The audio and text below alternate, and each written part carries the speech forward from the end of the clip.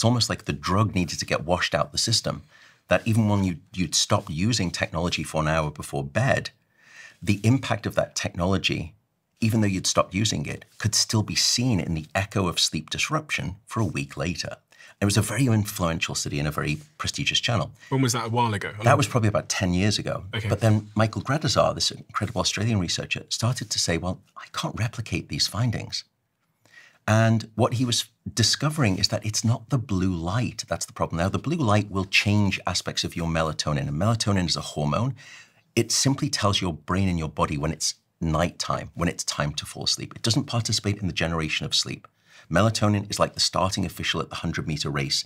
It brings all of the racers to the line and it begins the timing of the race, but it doesn't participate in the creation of the race itself. That's a different set of chemicals. It doesn't make you go to sleep. It doesn't make you, and if you look at what we call meta-analyses, where we gather together all of the individual studies on a topic and we put them in a big statistical bucket, what they found is that melatonin will only improve the speed with which you fall asleep by about 3.4 minutes. And it will only increase the efficiency of your sleep by about 2.2%. So not much more than placebo. So melatonin is, it's now the placebo effect is the most reliable effect in all of pharmacology.